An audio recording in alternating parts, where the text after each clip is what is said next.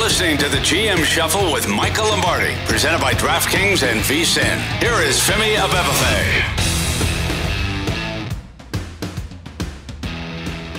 Welcome to another edition of the GM Shuffle with Michael Lombardi, presented by DraftKings and VSiN. I'm your host, Femi Abebefe. As always, make sure to subscribe, rate, and review wherever you get your podcasts. Our producer, Andre Paraiso, in for our guy, Elliot Bowman, on the ones and twos here on this June 29th here, Michael. And we've started to see some news coming out of the NFL. I know it's kind of the slow season here, but of course, ESPN's Adam Schefter reported the news yesterday that a handful of players, including Colts corner and kick returner Isaiah Rodgers, are expected to receive the season-long suspension. So this is a suspension that Calvin Ridley got a couple years ago. The season-long suspension as the NFL gambling news continues to kind of circulate the media cycle here. Yeah, I mean, look, everybody wants to attack the NFL for being hypocritical. How can you suspend these guys, for violating the betting laws, but then take money from betting companies? Well, look, the betting has been around. It's going to be around. It's part of our culture, and it's a good thing. However, you've got to have integrity within the game. And so I think the rules were fairly clear about what the NFL wanted to do. They're not saying you can't bet. They're giving you rules and regulations on what to do. And clearly the players didn't pay attention to it for some reason, And I think people are being way too hard, Femi, on the NFL for lashing down on this. Do I think a year suspension should it be? Probably not. But I do think, to me, the job of the commissioner is to protect the game, and he's got to do that. And if the players know the rules, you can't make an excuse for them. Yeah, that's the hard stop for me as well. It's like, these are the rules. They say you can't do this. So the whole hypocrisy thing is irrelevant as far as I'm concerned. And also, I mean, the fact that they're in bed with the gambling companies is the phrase that everybody uses since they're getting money from all the DraftKings. I mean, hey, we're a DraftKings show as well. We're in bed with the gambling companies as well. But I think the fact that just because they're in deals with these companies doesn't mean that they don't want to also make sure that their game is clean. Because if anything, it puts further emphasis on making the game clean because, hey, your partners are over here saying, hey, we can't have anything nefarious going on. Otherwise, that puts us in a compromised position here. That's why the NFL is going to be really, really focused in and dialed in and making sure that these guys aren't betting on the NFL in particular or betting whether they're on trips or in the team facilities. And we have compliance training working for DraftKings. Yeah. I mean, so we have to uphold a standard. Yeah. I mean, we have to uphold a standard on what we have to do to maintain our practices within this. But I think what really gets lost here is people are in such a rush to attack the owners for taking money from the betting companies when that revenue gets put into the player pool. Mm-hmm. So it isn't like they're just pocketing that money. We have a collective bargaining agreement, right? Mm-hmm. And so when DraftKings buys an advertisement on NBC to pay for, an ad on their Sunday Night Football, that money directly goes to NBC.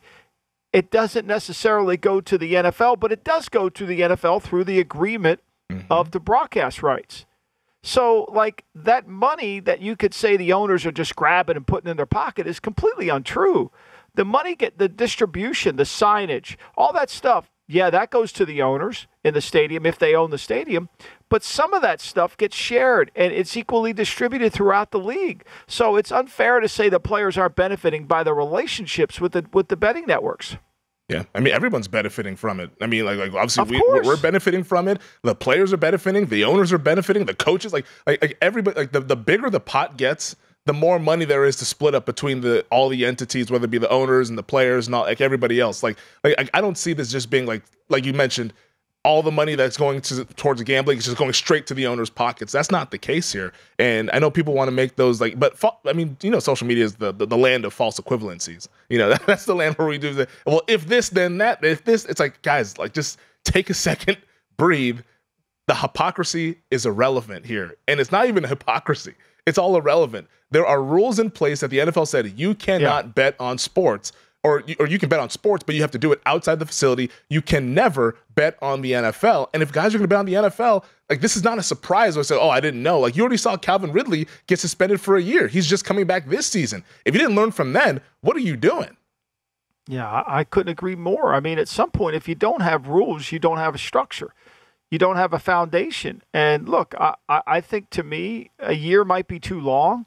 I think that's a harsh penalty, especially for Calvin Ridley, who was basically, not betting a lot of money. Mm-hmm. But at some point you're using the punishments to deter people from doing it again. Now, clearly that 1 year suspension on Ridley didn't deter anybody. No.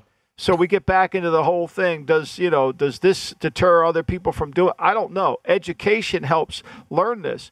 But I do think, to me, it's unfair to just basically say the NFL owners are hypocrites. They're not. They're trying to protect their game. And so if you want to call them hypocritical, that's great. But the players are benefiting from this relationship as well. And so we all have to comply. You and I comply. Mm-hmm. Coaches have to comply. Why can't the players? And as of right now, there have only been 4 reported year-long suspensions. So Ridley was one a couple years ago. C.J. Moore, Quintez Cephas, and Shaka Toney. That was with the Detroit Lions report that came out earlier this offseason. Those guys have been suspended for at least a year. We believe Isaiah Rodgers is going to be added to that list, as well as some other players, according to all the reports. A couple of guys have been suspended only 6 games, that being Jamison Williams of the Detroit Lions and then Stanley Berryhill. Those guys did not bet on NFL games, but they did bet while at the team facility. So they got the 6-game suspension. So clearly, the biggest red flag that you can do is to bet on NFL games. If you just bet at the facility and bet on other sports, you're going to get a 6-game suspension, but you shouldn't even be doing that because the league says, hey, you can't do that. All it takes is just drive 600 yards down the road or 600 feet down the road, and you can place your bets if you want to do that. If you want to put in a bet for the NBA Finals. It's not that hard. It's not that complicated, right? I mean, all you got to do is, we all have to follow rules. Mm-hmm. We all have to follow the protocols of our jobs. Why can't the players? And why do we feel sorry for the players when they act stupid? Yeah. I don't feel sorry for Jack Jones. I mean, he knows he can't take a gun to the airport. I mean, that's just stupidity, right? He should get punished for that. Yeah. By the league's conduct penalty and by the courts of law. I mean, that's against the rules. You know that. I mean, unless you live on some without any communication to the outside world, trying to get a gun through an airport without without the protocols being followed is going to be a felony. Just idiotic. Which is good for all of us. Yeah, it's absolutely idiotic. And like you said, we all have rules. Like we have rules. Like we're not allowed to bet at DraftKings Sportsbook. There's other where I'm sitting here at Circa Resort and Casino. The people who work here cannot bet at this sportsbook. They would have to go down the street at another sportsbook and bet. They're like, there's rules at every single one of our jobs. Just follow the rules, and you don't have to worry about getting suspended or having to lose money. Speaking of money, some guys making money. DeVante Parker signed a 3-year contract with the New England Patriots, an extension worth up to $33 million. This is a deal that gets done as Parker kind of finds his home there in New England, played there last season, but now is there for the long term, at least on the foreseeable future. Everybody thought Parker was going to be a cap casualty so they could sign Hopkins. I mean, look, Parker is, the thing that concerns you about Parker is his durability, right? He's never played a full season, and that's a worry, right? He's a very talented player. He's not an elite speed receiver, but he's got a lot of eliteness when it comes to playing jump ball, the balls in the crowd. I mean, the guy averaged 17 yards a catch last year. I mean, the guy can make plays down the field in a 50-50 ball. He's got good hands. He's a big kid. Unfortunately, he doesn't stay healthy. But there never was going to be the part where they're just going to get rid of Parker. Parker's got ability to play. The problem is he just doesn't do it on a consistent basis. And at $11 million a year, that's well below the market rate for what these receivers. I mean, look, that is below the market rate for receivers. Mm-hmm. And I think when you look at what they paid Smith-Schuster and, what they wanted to pay Gesicki, I think this kind of falls in line to their salary cap.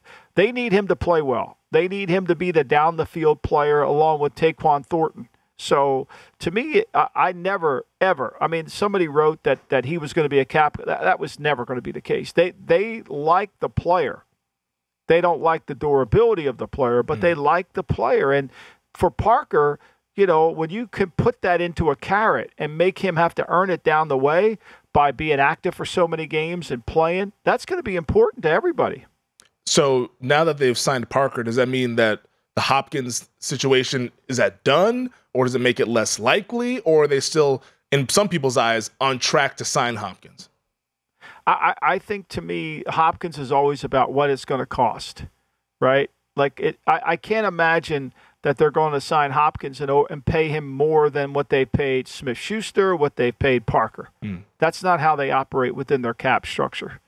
You know, they don't like to create the locker room. Why did you pay him and you didn't pay me? Like, you know, all those things. So I would say that's not likely. Could they sign Dalvin Cook? You know, I don't know if they would. It depends on the market. Again, you know, with New England, it's always about what's the deal and the player. And I think that ultimately will take time to figure out. Yeah, we'll see if Hopkins wants to sign for that deal that Parker signed for. I mean, clearly he wants the Odell money. As what I'm assuming Everybody wants it. You want Odell money. You've been telling Bill A.D. you want Odell money since he got it. Hell yeah, I want Odell money. I'm sure you do too. He'll just blame that on me. but we'll see what happens with DeAndre Hopkins. But we do know DeVante Parker, will be back with the New England Patriots. And obviously we have about 90 seconds left here in the segment. But obviously sad news earlier this week in the National Football League, the passing of former quarterback Ryan Mallett. Just at the age of 35, he unfortunately drowned over in one of the Gulfs in Florida. I mean, he was a high school football coach. I mean, just a really, really unfortunate situation, Michael. Yeah, pride of Texarkana, Arkansas. His dad was a coach, went to Michigan.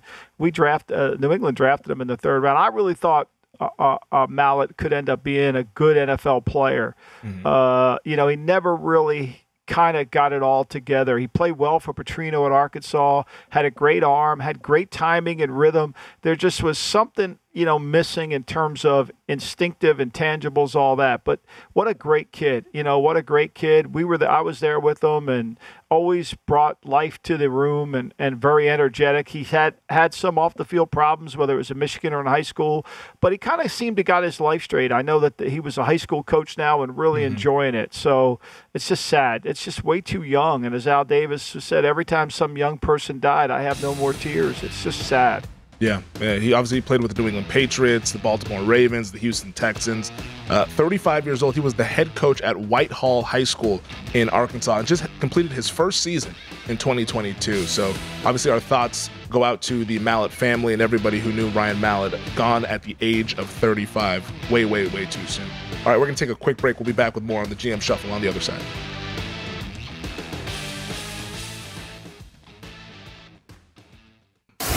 You're listening to the GM Shuffle with Michael Lombardi, presented by DraftKings and VSiN. Here is Femi Abebefe. All right, Michael, you were back at it again with your columns here for VSiN.com, and your most recent column that you wrote as we do our writing spotlight here in the offseason, and it had the headline, Can Sean McVay Rebuild the Rams Again? Obviously, he did it in 2017, and they've been wildly successful under Sean McVay's tenure, but went on some hard times for the first time a year ago, and it looks like they might be on some hard times again here in 2023. So what was the point that you wanted to get across before we get into some of the nuggets that I thought were really interesting in the article? I think to me, the future is now. When I was growing up, Lombardi left the Packers in 69, and then he died in 70, and then 71, George Allen came to Washington from the Rams and started what he did in Los Angeles when he was the head coach of the Rams. He said the future is now. We're going to win. And we're not waiting for draft picks. We're going to give away picks for veteran players to win now. And 72, they went to the Super Bowl and lost to Miami, undefeated Miami team 14-7. And, and then in 77, it had kind of sputtered out and died. And he got fired and went to the Rams and then got fired again. He's a Hall of Fame coach because he had a great win percentage, but he was 2-5 in playoff games and only went to one Super Bowl. Kind of in my new book, he doesn't qualify. But what I wrote about was the Rams starting that Future Is Now program again. And at some point, you got to pay the piper when you give away all your draft picks. And I think Les Snead took back that comment that he made after the draft, and because, look, they were rewarded with a title, and there's no one that can take that title away. And they were fortunate. There's no question about that. The false start, that not called, the horrible 3rd and 1. I mean, whatever it is. But the trophy exists, and they earned it, and they deserved it. But now they got to pay the price for it. And to me, until you really get your fingers into the dough, I don't think you realize how far down they're going to go before they can rise back up again. And I think it's really challenging because what I wrote about, Femi, the premise was they've won with elite talent and high cap numbers and a lot of minimum players. Now those elite players, with the exception of Donald, are maybe not as elite as they once were, and they still are in that unproven talent element have to play. And I think it's going to be a really hard year for them. And you really put the example out there about Matthew Stafford, about how they tried to trade Matthew Stafford earlier this offseason, the $59 million that nobody wanted to take on Matthew Stafford. So I think we're all kind of sort of scared about what's his durability like going forward, 35 years old. And the fact that Stafford is now back, you think that's going to kind of further hamper this rebuild or this teardown for the Rams? Well, they had no choice, right? They couldn't get anybody to take. I mean, if they deny that they were trying to move him, then it's negligence on their part. Like, it would be complete negligence. Like, it would make, why are we bringing him back? Like, he won a title for us. Somebody should take the fifth. No, but they couldn't get anybody to take the deal. They couldn't get anybody to take the deal, so they had to do it. So they dug a deeper hole. That deeper hole might end up getting them Caleb Williams for that matter. I don't know. But to me, they have the highest draft pick they've had under Sean McVay, as I wrote about, was this year at 36. His first year was the highest pick they had, was 42, which was Gerald Everett. But for the most part, they've been picking in the 50s, 60s. One year they had the 107th pick. So it's hard to procure talent, when you don't have a lot of picks and you don't have any high picks, when you're constantly always taking what's ever left to you, the crumbs. And it's a challenge. And no matter how great of a coach McVay is as an offensive innovator and all that, it's really challenging. I mean, last year, if you just study Stafford and watch the tape of Stafford, and you watch him against good defenses, Dallas and San Francisco twice, they struggled. They struggled mightily because the pressure, his eye level's down. He's been hit way too much in his career, and that's hard to rejuvenate. That's hard to rekindle again. And so for me, I think this ship's going to continue to go further down before it can rise back. And look, Les Snead loves Stetson Bennett coming out. I've been told reliably that he was all over Bennett. He thinks Bennett can be a great player. And he may be right. I don't know. Again, I'm not criticizing draft picks because everybody's entitled to an opinion. I don't see what he sees in Stetson Bennett. I see a program player. Maybe he'll end up being Brock Purdy. I don't know. But to me, until they fix the quarterback, it's going to be hard to fix everything else. Toward the end of your column, you wrote this interesting line here. Now, this is the one that really, my eyes not popped out of my head, but they widened. You said, what would help the Rams is for them to develop the unproven talent, allow Stetson Bennett to show his skills, maybe he could be the next Brock Purdy, and secure a top 5 pick. So are you suggesting that maybe we should, midway through the season or maybe after 4 games or so, make Stetson Bennett QB1 to just kind of play that out and get an evaluation on him and then ultimately decide what to do after the season ends? I think Stafford's going to kind of take it. Look, Stafford's got a back injury. He's got, elbow injury. He's going to take his hits. I mean, it's not going to be an easy game for him. He's going to get hit again and again. Eventually, will he stay durable? Boy, I think it's remarkable. Now, look, no one's going to question Matthew Stafford's toughness. Certainly not me. Nope. But he's going to get hit, and Bennett's probably going to have to play at some point. My bigger question then, if they do that, is what do they do with Aaron Donald? Mm-hmm. Like, he's really the only asset that they have that's worth a lot. I mean, Cooper Kupp's a really good player, but Cooper Kupp's coming off a second knee injury. He averaged 10.2 yards a catch last year. Everybody in the league knows he's getting the ball, so it's kind of I know Von Jefferson's there and all that, but you could take him out of the game, but the only asset that they have that's worth substantial is Donald. Do they trade Donald and get a bunch of picks back? Because the longer they wait on that, Donald gets older, and he may decide he wants to retire. Remember, he almost wanted to retire once. Yeah, he was hinting at it before they even won the Super Bowl. There was talks about, hey, this could be Aaron Donald's last game. That kind of caught us off guard right there, the pregame show on the Super Bowl. But you mentioned Donald. I don't think he would want to be around for a rebuild. I don't know Aaron Donald. I'm just guessing. But he's a player that probably still feels like he's in the prime of his career. Does he want to be a part of a teardown? And sorry, you want to say something? No, go ahead. Oh, I was going to say, when I look at their schedule, they start the year at Seattle. You host the you host the 49ers. You're at the Bengals, at the Colts, host the Eagles, host the Cardinals, host the Steelers, at the Cowboys, at the Packers. So those first 9 weeks, if they're 3-6 or so and we're coming up on that trade deadline, I feel like that's a time for them to start becoming sellers and selling off some of those pieces to acquire some sort of draft capital. that's the point of my column, is at some point when you realize that when you gave Stafford the $59 million, you had to know this is going to be a really hard rebuild, and you couldn't trade him. Now, once again, this is all framed around we won a Super Bowl and you deserve to take your bows. Yep. But what you did wasn't sustainable. It's what I wrote. That's why I led the column with George Allen, because by 77, Allen was out of Washington and there was tremendous repair. Jack Pardee came in. Their team was horrible. And it wasn't until Joe Gibbs came in 81 that they kind of got it back going again. And so I think, to me, at some point, someone's got to sit there and say, okay, here's where we are. I was surprised Sean came back, not because I didn't think Sean wanted to keep coaching. I just think this is a monumental rebuild. This isn't a remodel. We're just not going to take the bathrooms out, or put new carpet up. We're going to have to take it to the studs here a little bit, because we've had no draft picks. And you're asking a lot of these coaches to be really developmental coaches. And that's good. But at some point in the fourth quarter, you need players to make plays, and that's a hard thing. And you're going down to 30. You're going down. If the Rams were an NBA team, everybody would say and they should tank. But in the NFL, nobody really thinks that, because they got Stafford. Stafford really should be on the cap just because it's too much cap debt to carry if they cut him. But the reality of it is if he tries to keep winning games, it's only going to hurt their rebuild. It's McVay. We've never seen him have to be like that developmental head coach, so we're going to probably see a different side of Sean McVay this season here. But the fact that they were able to hang the banner, get the ring, and win the championship, do you think that we'll see other teams kind of develop this mantra of the F them picks? I know it's not sustainable, but it did help them win the Lombardi Trophy, which is what we do this for.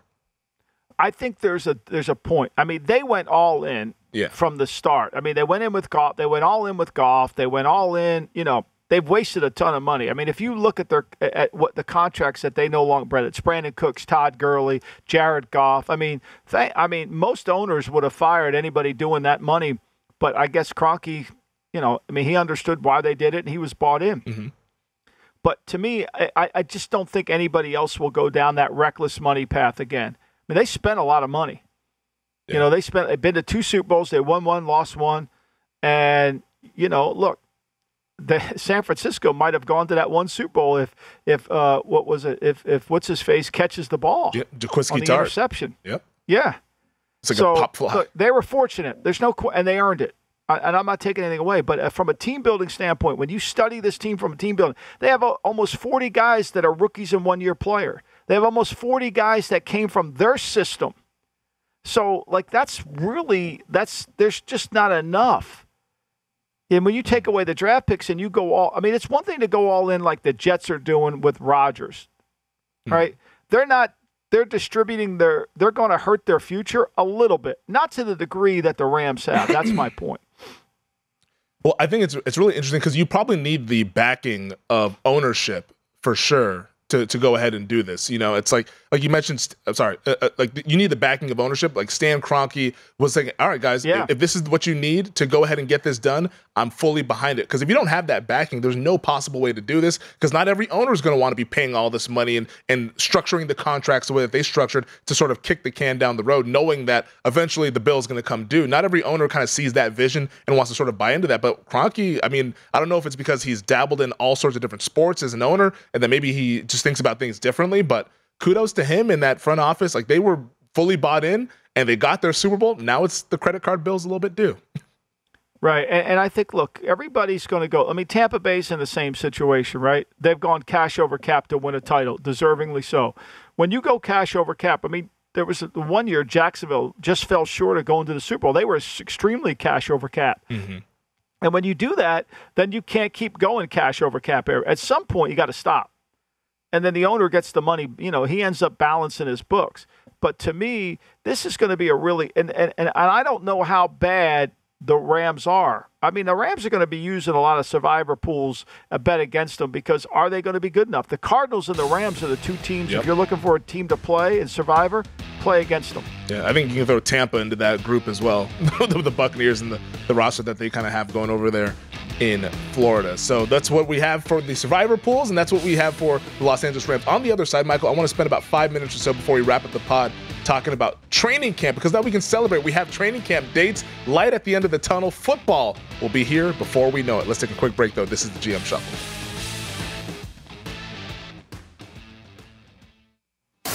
You're listening to the GM Shuffle with Michael Lombardi, presented by DraftKings and VSiN. Here is Femi Abebefe. Oh, baby. We have training camp dates set, Michael Lombardi. It is a time to smile, a time to be happy. On July 25th, all 32 teams, rookies, veterans, will have reported to training camp, and the season will officially be underway. But it's 26 days, man. Like what happened to the offseason? It's just 26 days away, man, and we'll be back to football. That fresh cut grass that you talk about, man. We're about to be smelling it soon. I love it. Yeah, I love it. And then you get on the routine. There's nothing like the NFL season routine. You just get going. You know what Monday is. You know what Tuesday is. It's really kind of fun. So I love it. And yeah, you enjoy the 4th of July. Enjoy your visit up to the lake and kind of get caught up on the. We haven't had this discussion. Where are you on The Sopranos? We are early season 5, but this week. With nothing going on. You slowed down. We slowed down a little bit. I'll admit. We did slow down a little bit. But this week now, because a lot's been going on, doing stuff with the travel stuff and trying to get everything ready to go for the visit and all that stuff. And the wedding planning and all that. We just met with the wedding planner yesterday and stuff. It's just, the caterer. Where's the wedding going to be held? Where will your wedding be held? It'll be here in Las Vegas. It'll be here. Yeah, we figured we'd do it because I'm from Seattle. She's from Minnesota. So we figured we'd do a neutral site, bring both families here to Las Vegas. And make it a neutral site thing. So I think everyone's excited. I know all our friends are they've been asking us, hey, where's the wedding? And when we say Vegas, their eyes light up. They're just like, oh, nice. We get a nice little vacation. So I think everyone's excited. My son told me the busiest weekend in Las Vegas, or the busiest is the 4th of July. I guess all because of Summer League, 4th of July. It's really busy around this time. I would have never thought that in Vegas with all the heat. Oh, yeah. Yeah, 4th of July, people love coming out here. I wouldn't have thought it, too, because it's going to be 110. Next week. So luckily we're getting away from that. I'm going to be right by the water, dip my feet into the water, dip the whole body into the water. It'll be nice to cool off. And then when we come back, we'll probably be greeted by 109-degree weather. So I'll have that to look forward to. But Summer League's coming up here in about a week or so. People are very excited. A good time. It's always a good time to be in Vegas. There's always a lot going on in this area. But training camp, though, is on the horizon. We're excited for that. And obviously, it's been a little bit weird with, I don't know, Michael, if you've been kind of keeping tabs on what's going on here with the HBO, NFL films, and these NFL teams as it pertains to Hard Knocks. I can't remember the last time that we've gotten this far into the summer without knowing which team officially would be the Hard Knocks team. Now, reportedly, it sounds like it's going to be the New York Jets. They're of the 4 teams. I believe the Commanders, the Jets, the Bears, and then the Saints are the 4 teams that the NFL could force to do it because they don't meet the qualifications to be able to opt out. They haven't made the playoffs in the last couple of years. They don't have a first-year head coach. So those are the 4 teams that they could actually force to do it.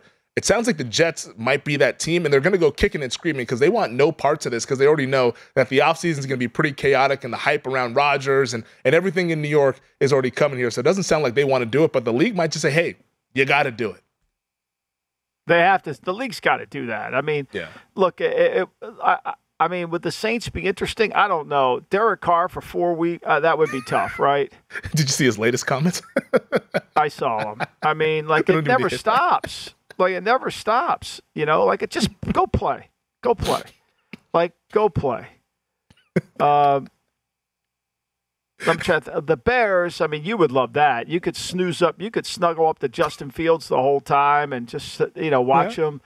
See the progression. And then you can't do the Commanders because, I mean, to me, with the new ownership hasn't been approved, so you almost can't do that. Yeah. It's got to be the Jets. The only other team it could be is the Bears because, there's so much buzz that you have promoted for your boy Justin Fields and about those last 5 games. I mean, those last 5 game tapes are really like the Zapruder tape. I mean, they've been analyzed and put through and, it's just really amazing, It's unbelievable. I watched an incredible video on YouTube the other day about the killing of Officer J.D. Tippit, and it was so well done, and the facts were just blatantly right there.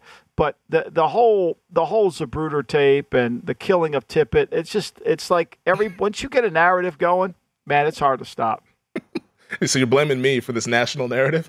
Oh, there's no doubt. You're the spokesman for it. I mean, you are the Danny Thomas to St. Jude's for the Justin Fields thing. That's what you are. You are.